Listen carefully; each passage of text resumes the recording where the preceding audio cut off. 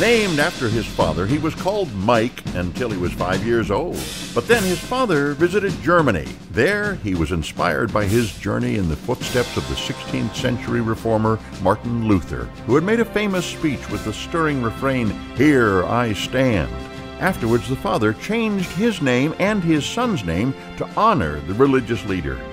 Martin Luther King Jr. himself became a protester and reformer who would go on to make a few famous speeches of his own.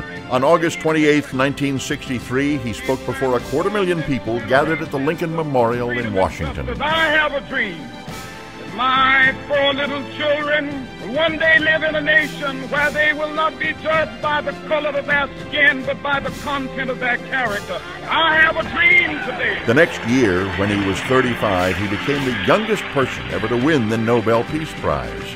4 years later, in April 1968, Reverend Martin Luther King Jr. was assassinated in Memphis. In his short lifetime, this brilliant, peaceful man who had an everlasting faith in humanity became an American legend.